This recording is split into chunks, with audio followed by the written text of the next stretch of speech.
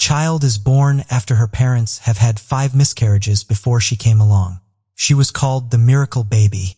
As the miracle child grew up, she became a kind, sweet, pretty, and a smart person. The miracle baby had dreams and aspirations just like any other teenager. But all those dreams were soon going to turn into a horrific nightmare. She was about to become a victim to a dreadful killing, where she was killed multiple times in the heart. Exactly 39 years after her death, police took a man into custody after matching his DNA to blood found at the crime scene. It was an arrest that reopened the 40-year-old cold case, which was now finally solved. 18-year-old high school student Michelle Martenko belonged from her hometown of Cedar Rapids, Iowa.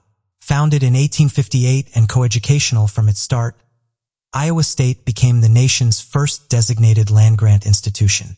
When the Iowa legislature accepted the provisions of the 1862 Morrill Act on September 11, 1862, making Iowa the first state in the nation to do so. Iowa State is known worldwide for its student-centered culture, and Michelle was a student who was an integral part of this culture. Michelle loved to dress up and style her blonde hair like Farrah Fawcett. Her family remembered her as being kind, sweet, funny, pretty, and smart. She sang in the school choir and wanted to study interior design at university. Her mom Janet had 5 miscarriages before Michelle was born. Michelle was born when Janet was 44 and she was known as the miracle baby. Diagnosed with scoliosis when she was just 12, Michelle had to wear a brace for 2 years to straighten her spine. Once the brace came off, she started getting a lot of attention from boys. One of those boys was Andy Seidel.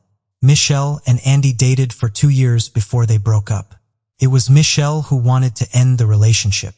She later dated another boy called Mike Myrick. Before we proceed, I've got an exciting surprise for you. We've launched a brand new channel dedicated to intriguing content such as old historical mysteries, cold cases, and particularly chilling horror stories perfect for bedtime. Drop a comment letting us know if you're a fan of horror stories or not. You can find the link in the description below. Let's find out who will be the first to explore it. Alright, let's dive back into the video. But Andy wasn't prepared for her to move on. After they broke up, Andy wanted to know her every move. Who was she dating? Why was she dating that particular person? And everything else that concerned absolutely anything about her. On December 19, 1979, Michelle had gone to a choir for an Avere celebration and then onto the mall in her hometown of Cedar Rapids, Iowa, to buy a coat. At the mall, she bumped into a few of her friends from school, as well as Andy. Andy had allegedly gone to the mall to buy Michelle a Christmas present. To Andy, Michelle seemed very happy. Curtis Thomas, another boy who knew Michelle, saw her leave the mall just before closing time. I remember her smile, he said, the goodbye smile. After leaving the mall, she walked to the family car, which she had left in a dark corner of the parking lot. She turned on the engine to warm it up and sat there for a minute. Then someone opened the door, pushed her over 29 times. One of the stabbings to her chest penetrated her aorta, and she bled to death in the car. When Michelle didn't arrive home that night, her family started to worry.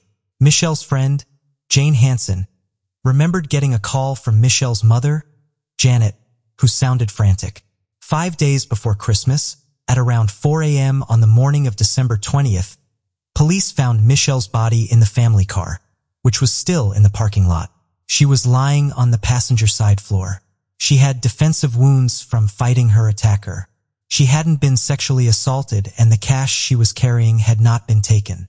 The attacker had been careful to hide his identity. He had worn rubber gloves so he didn't leave fingerprints. A police spokesman said that everyone's instinct was to say that it was a guy, but they were not sure of the gender of the killer.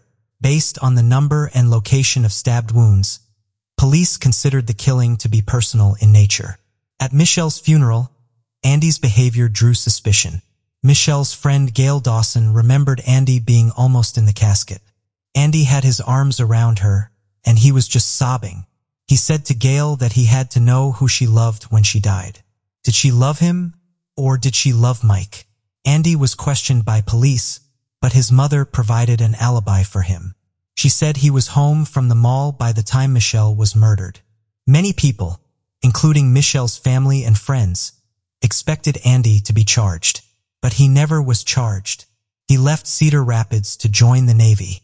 In the week after Martinko's murder, more than 200 people responded to the detectives' appeals in the news for information concerning the case. Police interviewed numerous people, and several of them were cleared of suspicion through the use of a polygraph. Rumors began to circulate about the crime. Some thought that Martinko had received harassing phone calls before her death, but police stated that they did not think so. On June 19, 1980, police released a composite sketch developed based on descriptions provided by two witnesses.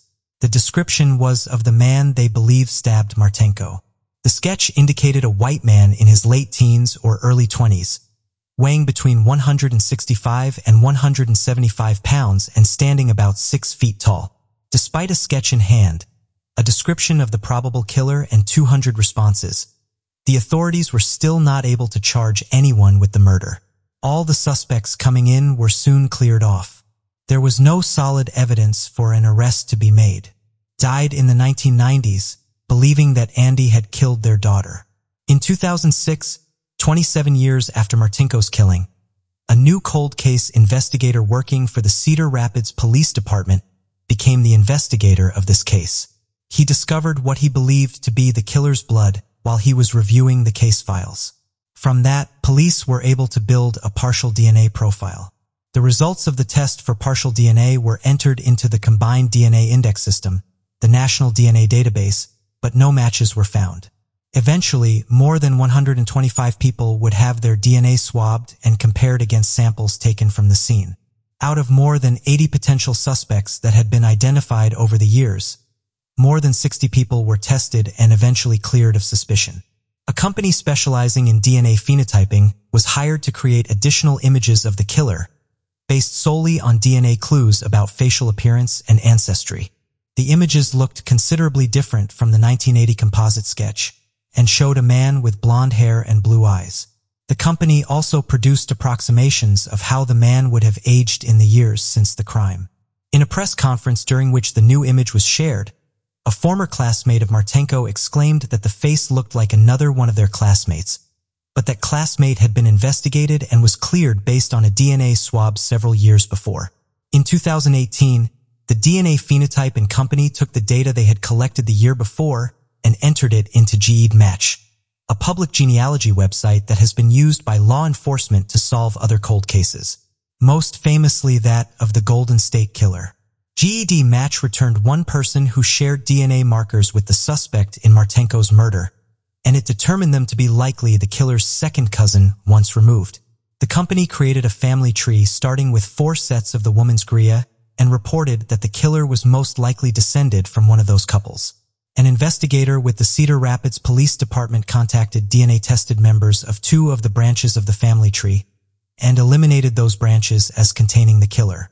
He then contacted a member of a 3rd branch, and a DNA test determined that they were first cousins with the killer. That narrowed the suspects down to a set of 3 brothers who had grown up in Manchester, Iowa. The brothers were placed under surveillance, and investigators began to attempt to collect their DNA secretly. On October 29, 2018, an investigator observed one of the brothers, Jerry Lynn Burns, drink multiple sodas using a plastic straw. When Burns disposed of the straw, the investigator collected it and tested it for DNA. Tests eliminated the other 2 brothers as suspects, but the DNA from Burns' straw matched the blood found on Martinko's clothing. On December 19, 2018, investigators went to Burns' business in Manchester, Iowa to interview him. He refused to voluntarily provide a sample of DNA, but was compelled to do so with a search warrant.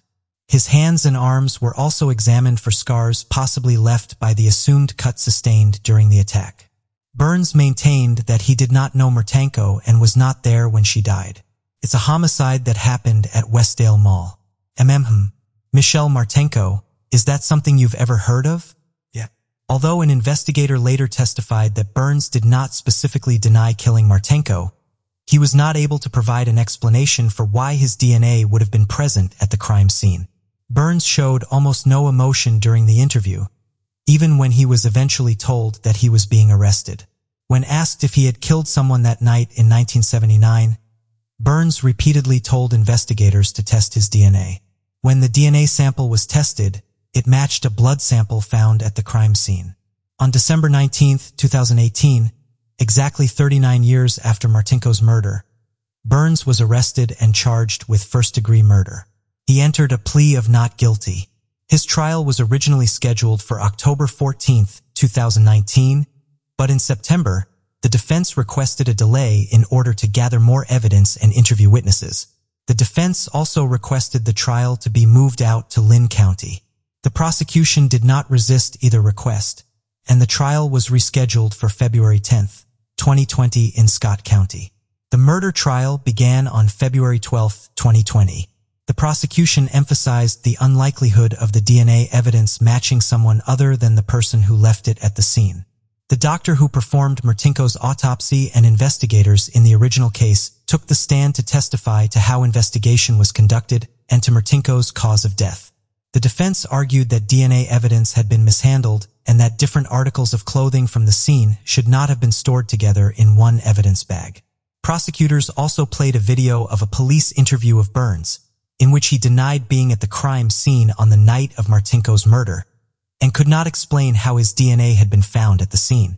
They also played a later recording after Burns' arrest, in which Burns questioned whether he could have blocked out the memory of committing the crime. The defense brought only one witness, a self-described forensic DNA consultant, who testified on the possibility that police could have mishandled the evidence. He stated that Burns' DNA could have been at the scene due to secondary transfer, such as skin cells transferring to an article of clothing when someone brushes up against another person, although he clarified that it was not his opinion that this was the case with Burns' DNA. Prosecutors called a criminalist to contradict the defense's witness. The criminalist said that the storage of Martinko's clothing was not unusual. On February 24, 2020, after 3 hours of deliberation, the jury found Geraldine Burns guilty of first-degree murder of Michelle Martinko. Iowan law mandated a life sentence without the possibility of parole for first-degree murder. On May 29, 2020, Burns' attorney filed a motion asking for a new trial, claiming his constitutional and state rights were violated, and that the court made a mistake in overruling the request for evidence to be suppressed. Finally, on August 7, 2020, Burns was sentenced to life in prison without parole. In September 2020, Burns filed a notice of appeal. Burns is currently still imprisoned in the Animos Estate Penitentiary. In a way, Michelle was there in that trial. She was there because she fought so hard, and she struggled, and she fought so hard that she caused the killer to cut himself. And with that cut, he left his blood. And with that blood, he left his DNA, which solved the mystery. What do you guys think? Was it Michelle who finally helped the detectives to solve the case of her own murder? What are your thoughts about this case? Let us know in the comment section down below. The blue-colored family of Kentucky history can tell us a lot about human beings. Sometimes the stories of the past sound so unreal that it's very hard to believe them. For example, did you know that ancient Romans used to burn pepper and blow the fumes into a blind person's eyes to cure their blindness? It doesn't exactly fit our image of the great Romans now, does it? After finding out about this story, I was shocked but also curious at the same time. After digging into curious events from the past, I came across Martin and his blue-colored family. Wait, a real blue-colored family that's not from James Cameron's movie? Did you hear that right? 200 years ago, in the year 1820, a French orphan named Martin Fugate settled in the troublesome creek of eastern Kentucky.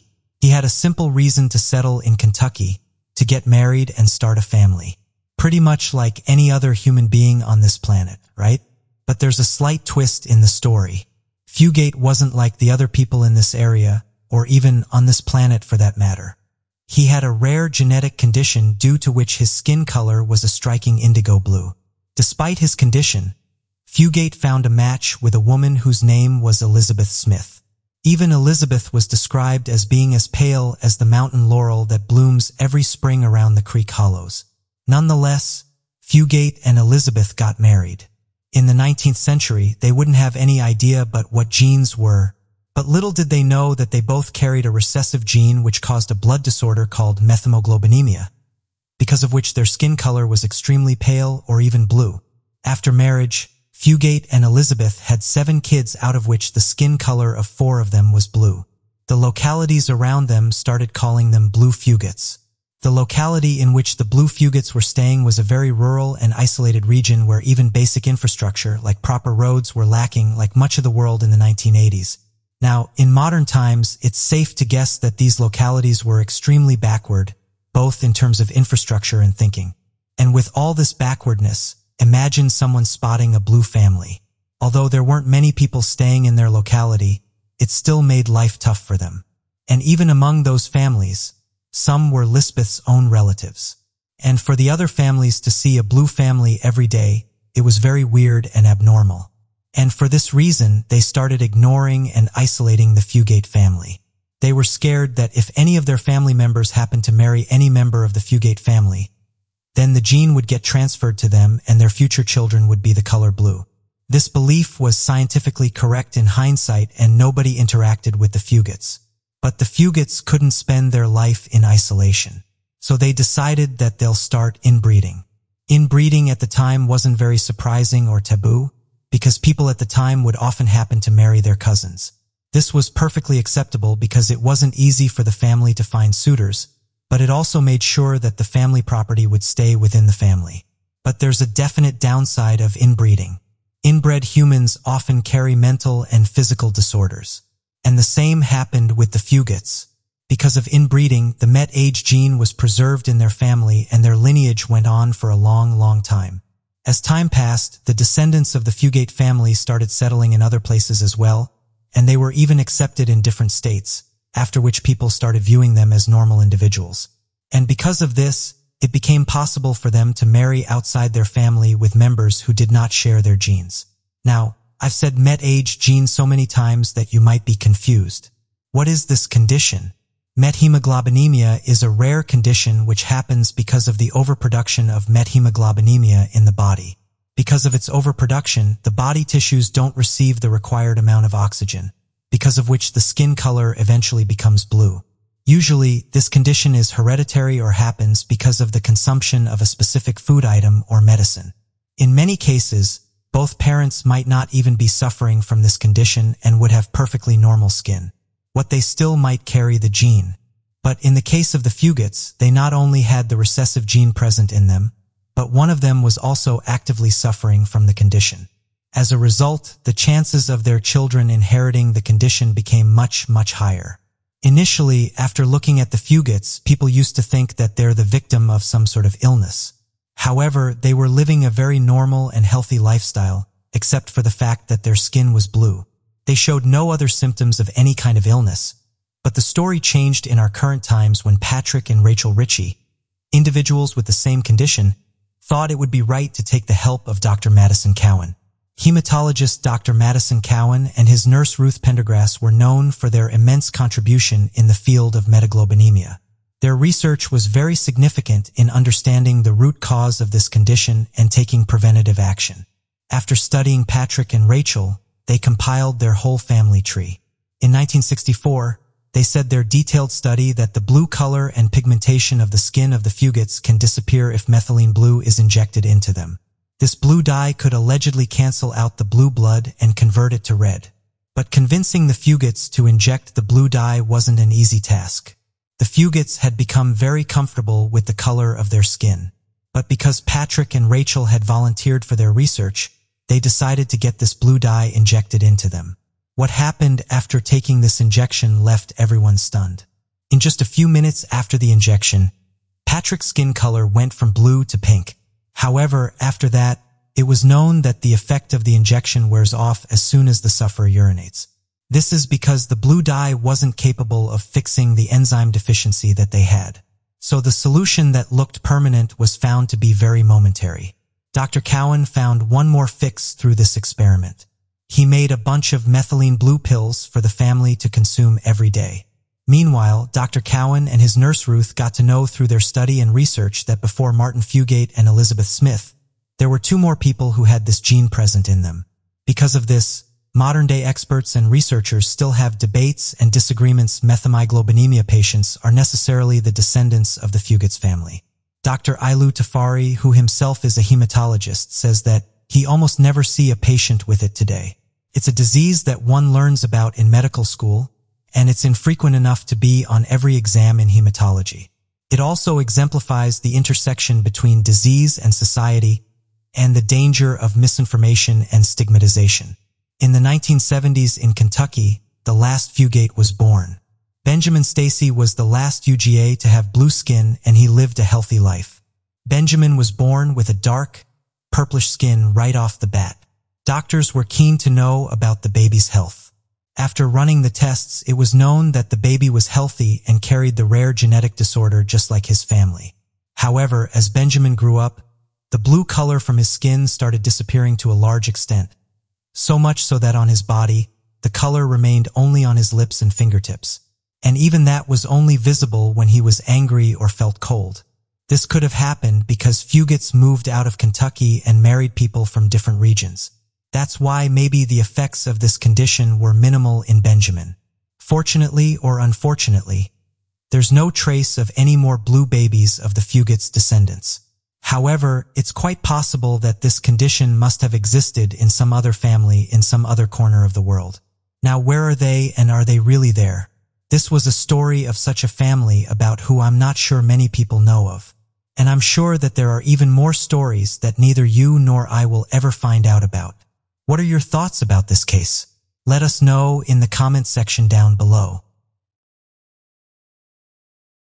When 8-year-old Maddie Clifton disappeared, an entire town sprung into action while the whole nation watched.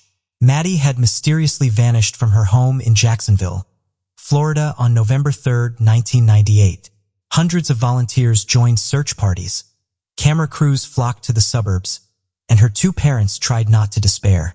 Then, after a week of relentless efforts, Maddie Clifton was found bludgeoned and ed to death under the bed of her 14-year-old neighbor. When police found her body, the neighbor first explained that he had struck Clifton in the face while playing basketball with her, then accidentally killed her when he hit her with the bat to stop her from crying. But the neighbor's account was only half of the Maddie Clifton story, and the truth was far more darker. The crime took place in such an unusual way that it shattered everyone, from the authorities to the citizens in the neighborhood. Nobody could believe that such a thing could actually exist and happen around them. Born on June 17, 1990 in Jacksonville, Florida, Maddie Clifton was raised at a time when parents allowed their children to roam free. The Columbine High School shooting had time to curb that lenience, and the fear of terrorism had yet to blanket a nation. Told to play outside on November 3, 1998, having no idea about what was going to happen to her, Maddie Clifton did just that. It was Tuesday when Maddie Clifton went out to play in the suburbs. Her father Steve, mother Sheila, and 11-year-old sister Jessie lived with her in the Jacksonville home. It was election day. Maddie had been at school that day, and after school, she went straight home and arrived back at the house around 4:30 p.m. At home, Maddie practiced her piano until her mother Sheila returned home from voting. As soon as Sheila was home, Maddie ran outside to play. She knew she had a short period of time to play before she needed to be home again for dinner. A lot of children played out on the street. Maddie went to her 16-year-old neighbor's yard to hit some golf balls. She returned to her own yard to get more golf balls. Sheila called Maddie and Jessie in for dinner at 6:20 p.m. There was no sign of Maddie in the yard, so Sheila asked her neighbors if they saw her. They helped to look for her, but she didn't appear to be anywhere on the street. Sheila called 911 to report her daughter missing at 6:30 p.m. The search for Maddie intensified and hundreds of volunteers looked for her, but she was not found. In the days that followed, thousands of flyers were handed out.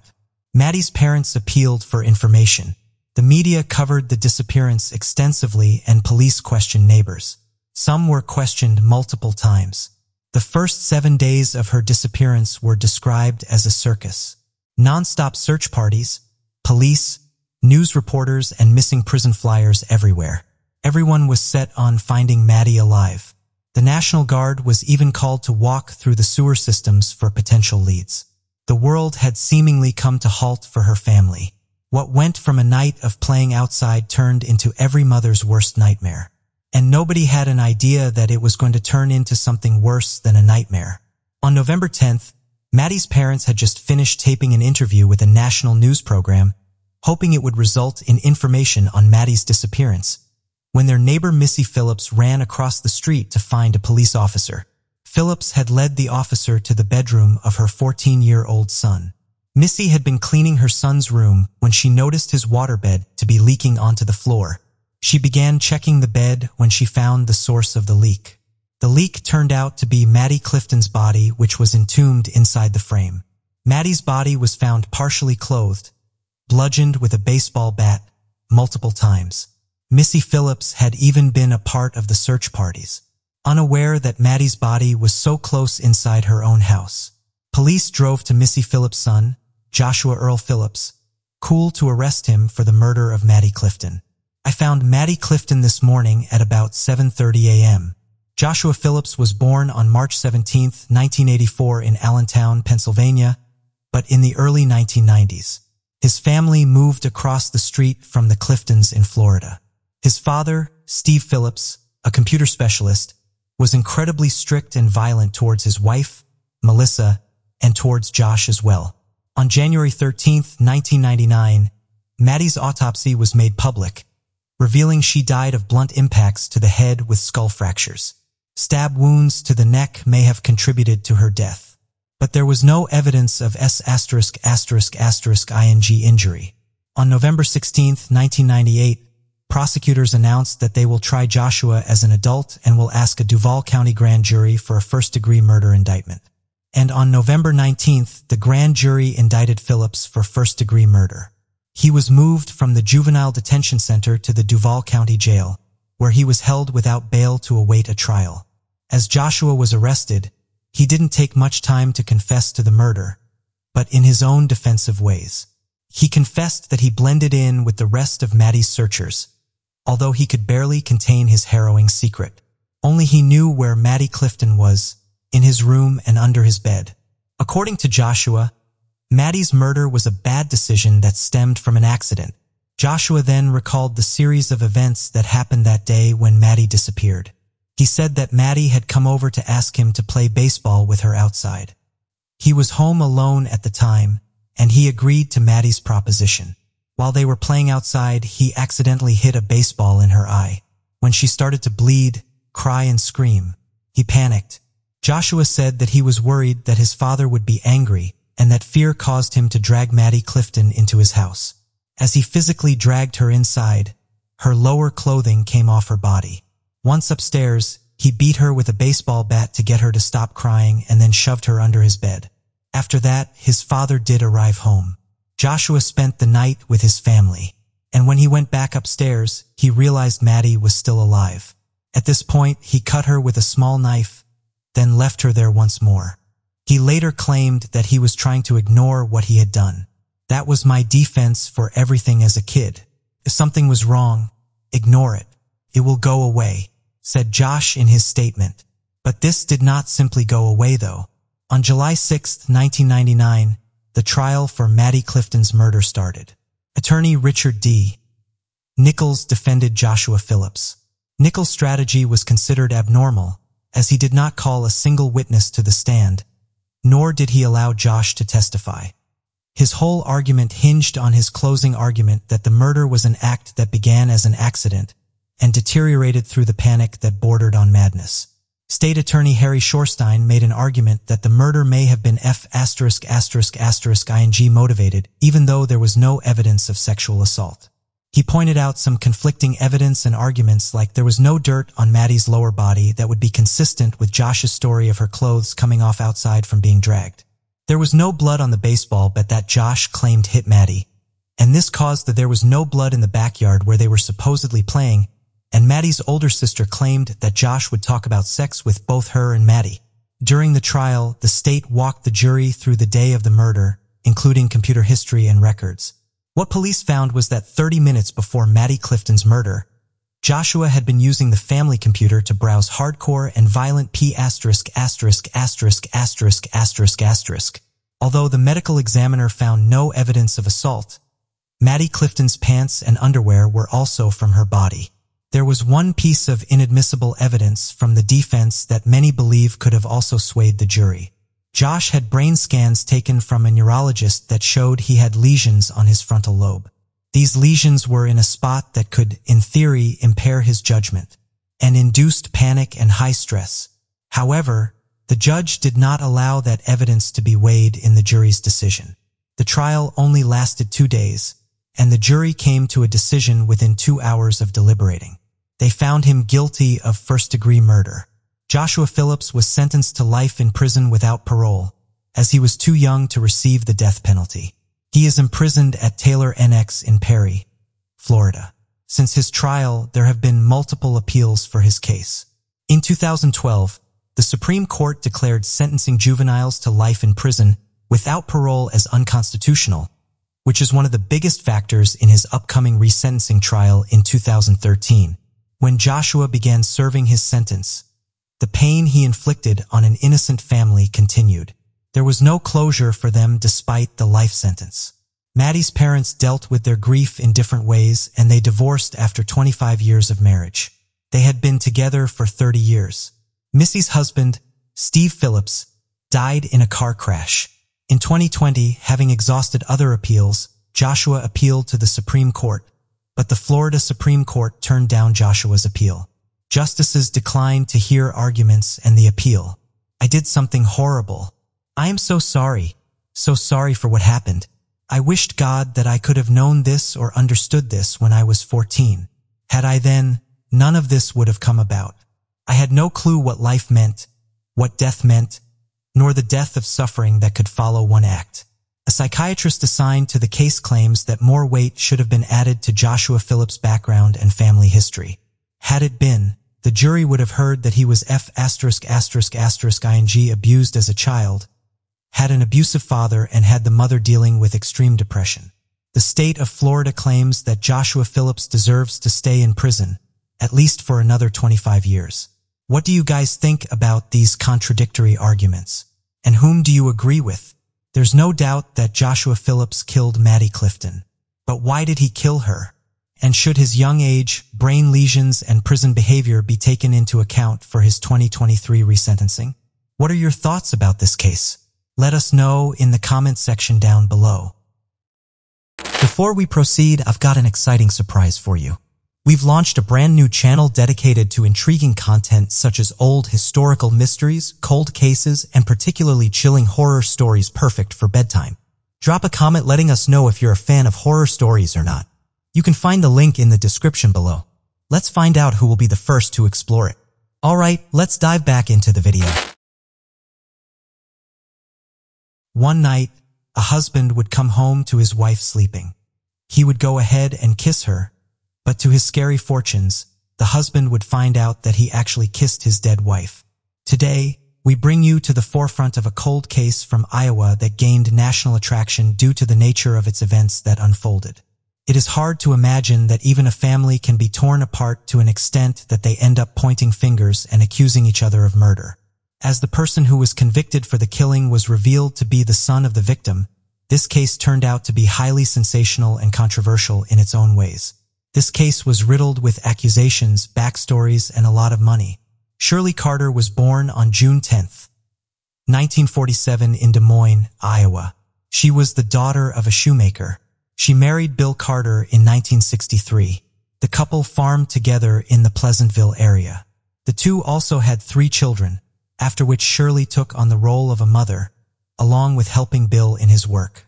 Eventually, as their children grew up and got married, she also became a grandmother. On the day of June 19, 2015, everything drastically changed for the Carter family. Bill Carter had dropped off Shirley at their home after getting coffee in the morning. Bill then went to work to haul corn. This was a job that both he and his son Jason did on a contractual basis. After some time, Bill went to work on another load, and his son Jason went back home.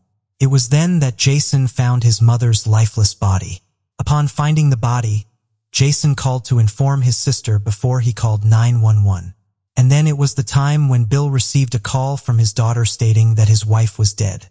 In the 911 call, Jason also mentioned a bullet hole in the refrigerator.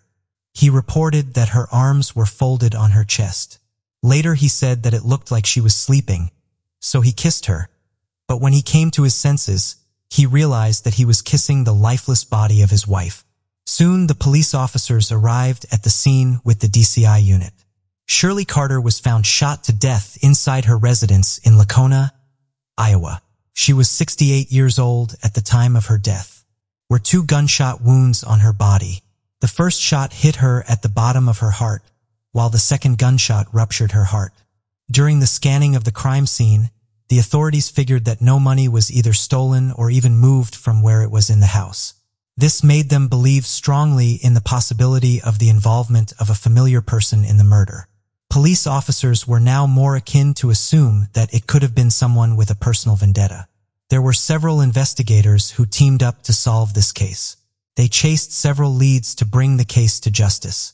They were sure of the involvement of a closely related person to the Carter family. But the question was who that person was. Was it Bill, Shirley's beloved husband? Was it Shirley's daughter? Or was it Jason, Shirley's own son? Soon the authorities were going to come across a probable motive that involved one of them. The investigation is where most things broke loose in this case. The Carter family, which seemingly had no problems when looked at from the outside, soon erupted with accusations against each other.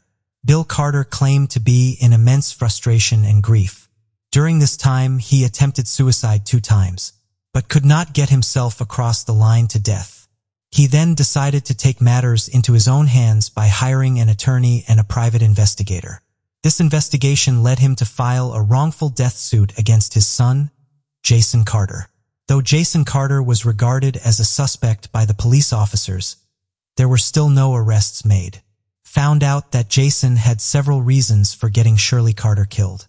Jason had some ongoing financial troubles for which he was desperate to find solutions, and he had an alleged mistress who Shirley Carter got to know about recently. Jason Carter was also the next in line to inherit the farm. All of this made Bill Carter resolute in his belief that Jason had killed his mother. Bill also accused the law enforcement of not doing the investigation thoroughly. As Bill pushed with his claim against Jason, the trial of Jason for the wrongful death civil lawsuit began in 2017. The Marion County jury favored Bill Carter's claim and stated that Jason Carter would have to pay $10 million. Just 2 days after the civil verdict, Jason was charged and arrested for first-degree murder, and there began a series of accusations pointing fingers, seeking justice in higher courts, and tricky criminal trials. In 2019, the case had a criminal trial in which Jason Carter was proved not guilty of his mother's murder. Since then, Jason Carter has focused on multiple attempts to overturn the civil verdict. Jason had argued that his father was responsible for shooting Shirley in the kitchen of their rural Lacona home. But even after this accusation, the jurors had their inclination towards Bill Carter's claim and they sided with him. On the other hand, Jason Carter's attorney, Allison Kane, claimed that the jury would never have reached the conclusion against Jason if they had heard about the new evidence that he claimed to know. Kane claimed that his team had a series of interviews that essentially contained the story, which implicates the Falwell brothers as having shot Shirley Carter. Kane filed a 46-page petition asking a judge to throw out the civil judgment.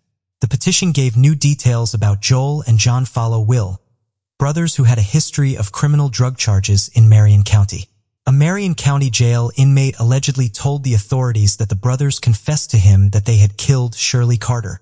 He claimed that the Falwell brothers, along with Matt Kamerick, were burglarizing the home when Shirley Carter spooked them, so they shot her twice. Defense attorneys said that they just learned about the possible suspects because the Division of Criminal Investigation is required to turn over all its investigative files before the criminal trial. If the criminal trial had gone first, we would have had access to all this evidence that we would have been able to use in the civil trial, Kane said in Jason's defense. Bill Carter, on the other side, said that the new evidence doesn't change anything, and that his son Jason is responsible for Shirley Carter's death.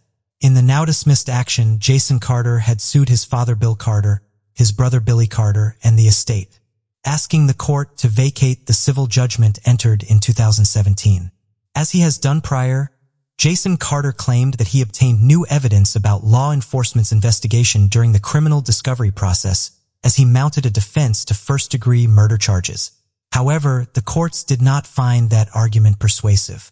Courts ruled that Jason Carter's team had knowledge of the evidence prior and that the newly discovered evidence was hearsay, and not admissible anyway.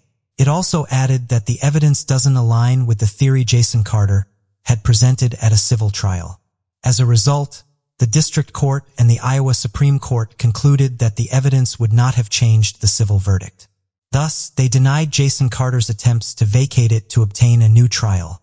Later, in a state lawsuit, Jason Carter alleged a violation of constitutional rights, torturous infliction of severe emotional distress, negligent and wrongful termination, and abuse of process. Eventually, the state lawsuit was dismissed as well. The dismissal, which was on jurisdictional grounds, is pending appeal. A federal lawsuit filed along the same lines was originally dismissed, but then partially revived by appeal, and now it is pending another appeal. Unfortunately for Bill Carter, there's still no closure.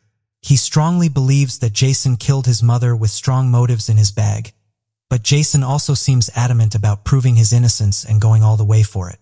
But the question here remains, if Jason didn't kill his mother, who did? And does it mean that the killer is still out there? What do you guys think? Did Jason Carter plot the murder of his own mother and then stage a 911 call? Or was it Bill Carter who believed strongly that it was his son who killed his wife? Or was it someone else who wasn't even suspected during the investigation? What are your thoughts about this case? Let us know in the comment section down below.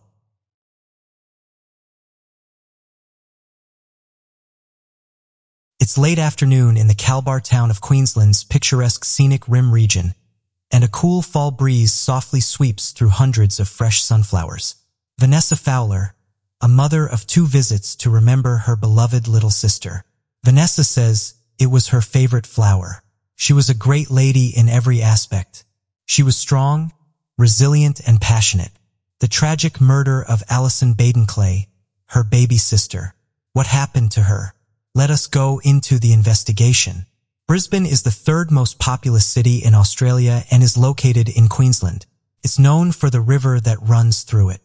Despite its location beside a river, the town constructed an urban beach that is the size of 5 Olympic swimming pools.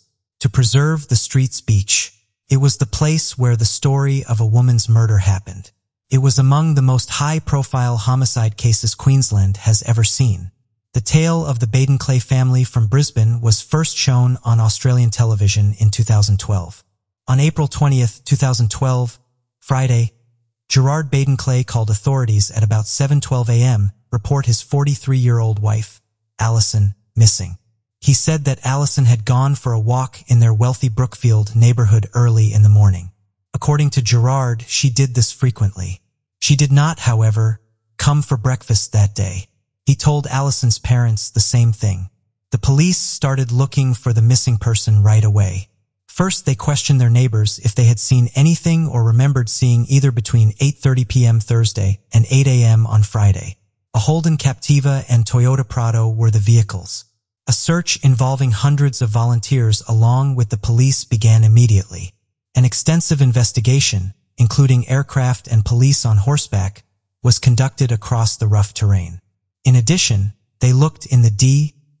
Aguilar National Park's neighboring mountain forest. Firefighters also searched closed mine shafts. All of these attempts were organized by Sergeant Sharky Lang. According to Gerard, on April 23rd, police set up a mannequin in the Baden-Clay front yard wearing the exact clothing Alison was last seen wearing.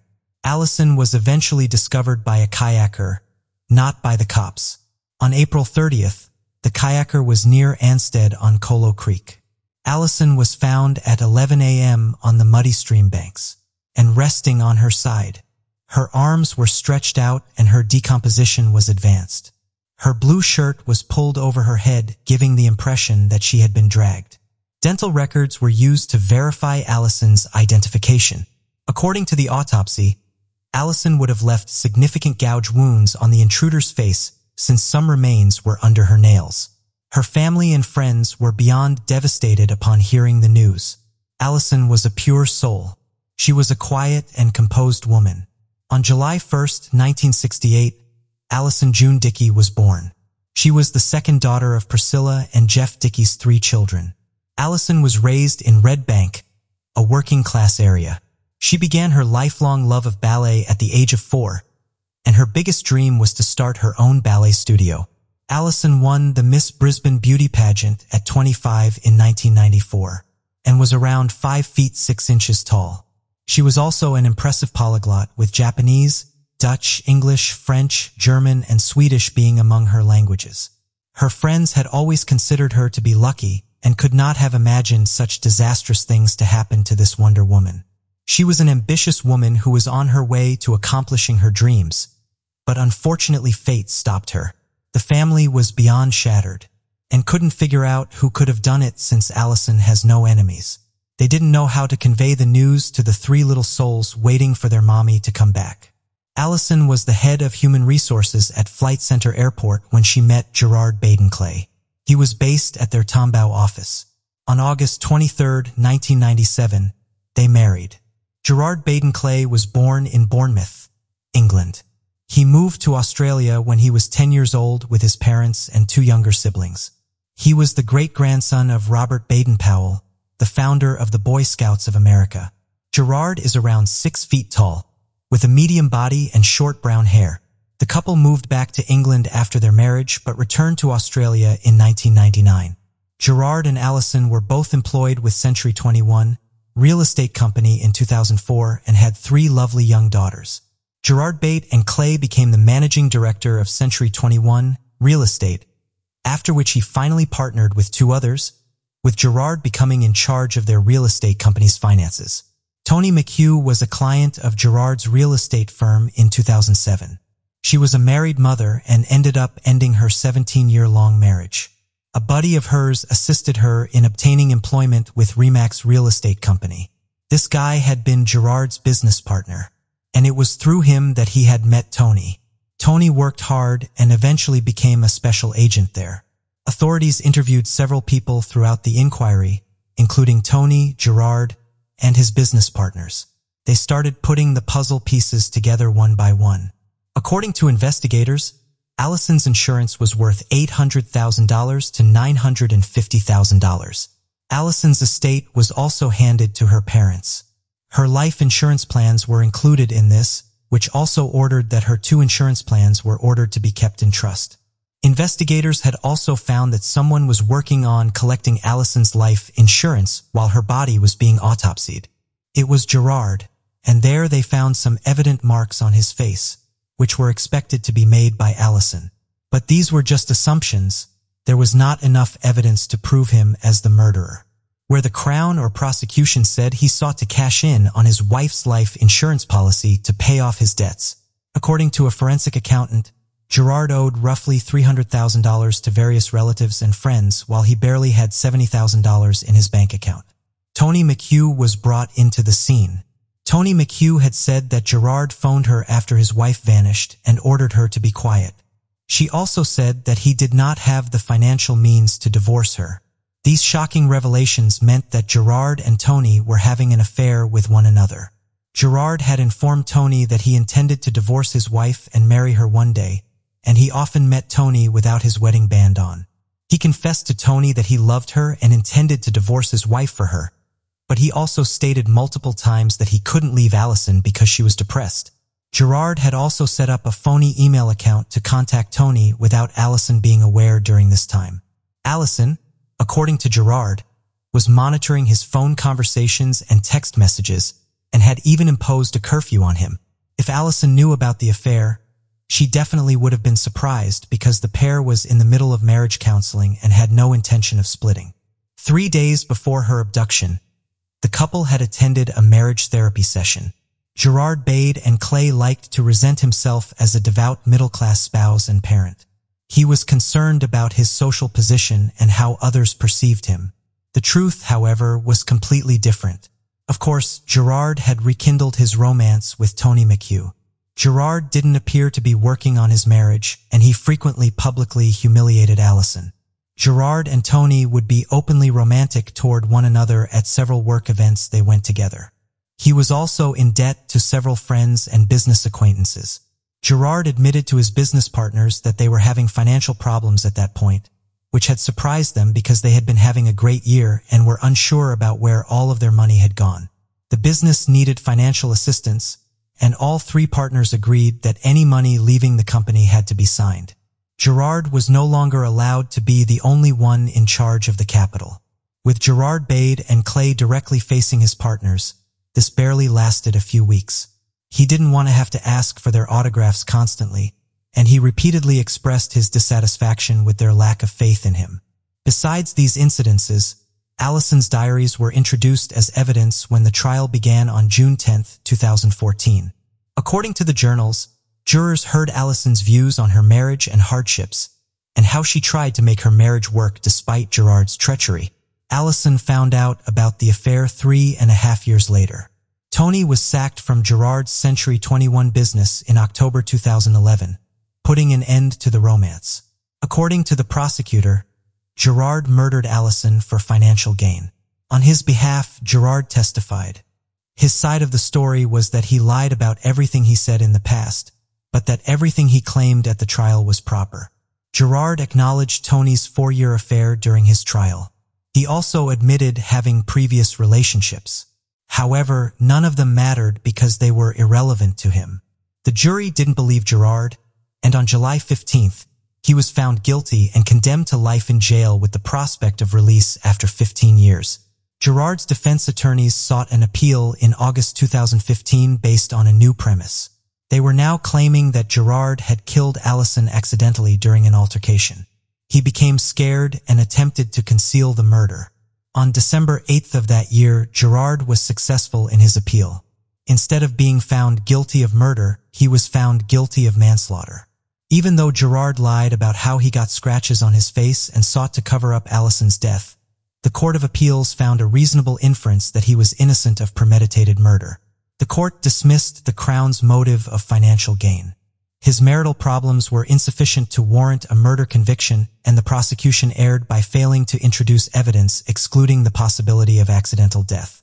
In July 2016, the High Court, consisting of 5 justices, heard an appeal from Queensland prosecutors who argued against Bade and initial Clay's conviction being downgraded. The High Court probed the defense about the change in their case. However, according to her autopsy, Allison died from a hit to the head after collapsing. It was ruled accidental, since there was a prior argument between the two and that cannot be counted as murder, but rather an accident. In August, the High Court restored the original Gerard Bade and Clay conviction and the unanimous verdict. Domestic and Family Violence Prevention Month is observed in May. We go into it knowing that in 2022, we've already lost 17 ladies in 4 months.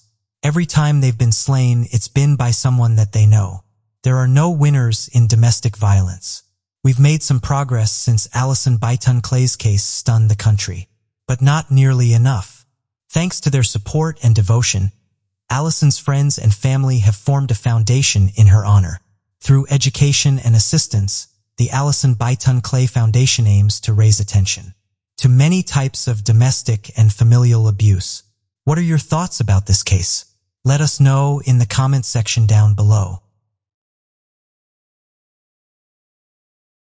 It was mid-February when the cold weather turned Michigan into a snowy paradise.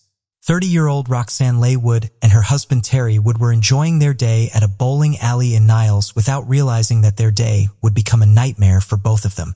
After a while, when the thick and dense clouds started to scatter in the sky, Roxanne left the bowling alley and headed home first as they drove separately. It took 45 minutes for Terry to come back home for dinner. Terry entered his home and found Roxanne brutally murdered in their kitchen. For around 35 years, Terry was the suspect of great suspicion, but the case took a twist in 2021. What happened to Roxanne Leigh Wood at her home in Barron County, Michigan? How was the decades-old cold case solved by students at Western Michigan University? Niles is one of a kind. There will be many family-friendly events downtown throughout the year. The city makes an effort by hosting several festivals as well. People enjoyed living there and celebrating these events. But unfortunately, the chances of becoming a victim of crime in Niles are high. Compared to Michigan, Niles has a crime rate that is higher than 95% of the state's cities and towns of all sizes.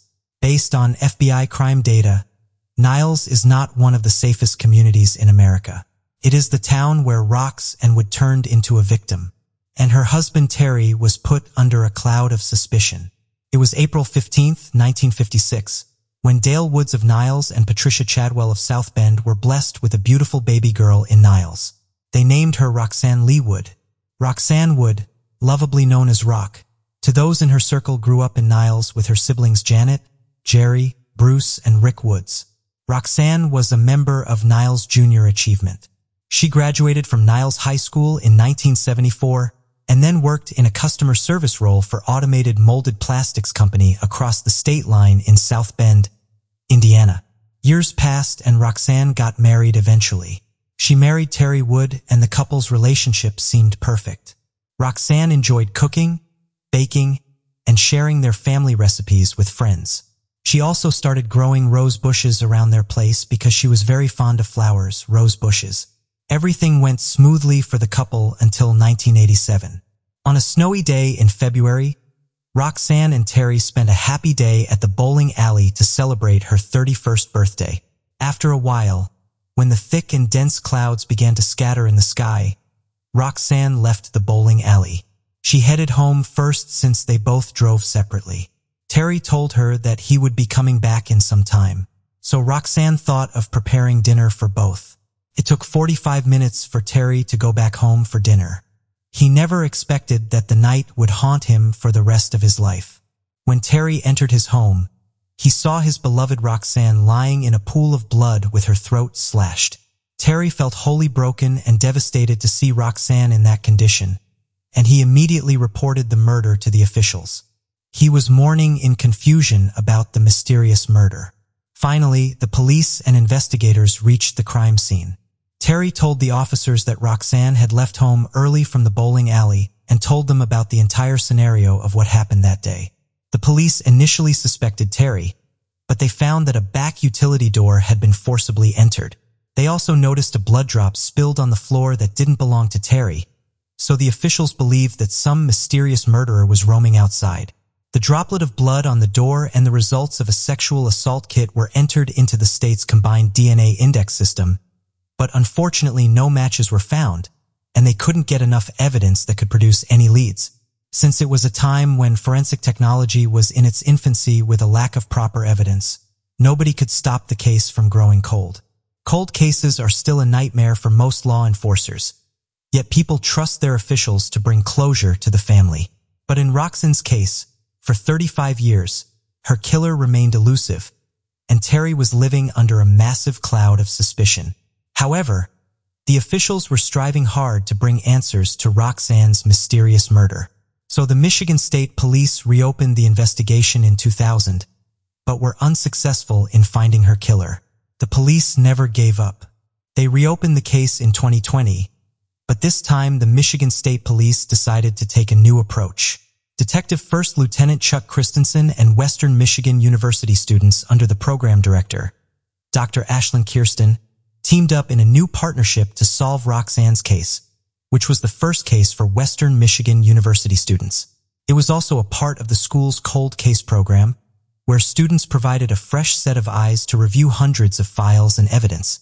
Michigan State Police provided Western Michigan University student team with their case files.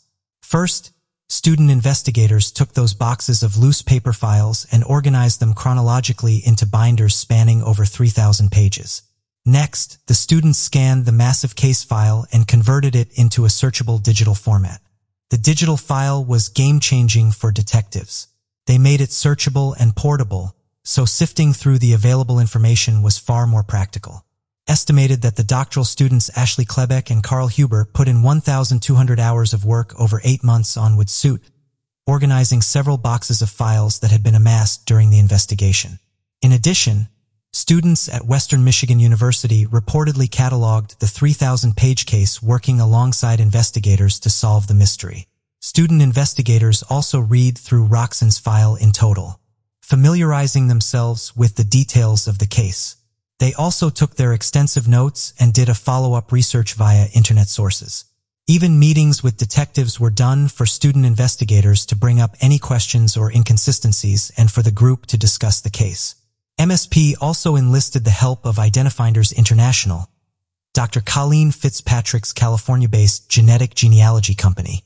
They found that the perpetrator had left DNA evidence at Roxanne's mysterious murder scene, but the sample was degraded.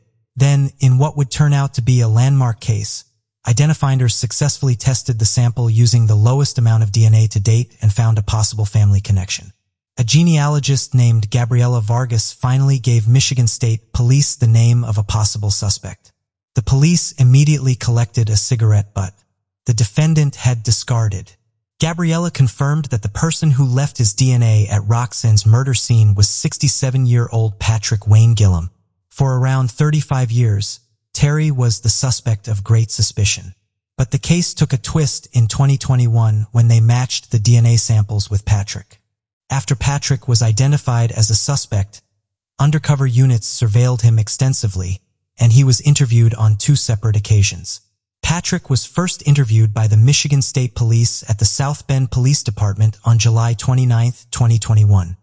He denied ever going to Michigan except for work in 1987, which was when he was on parole in Indiana.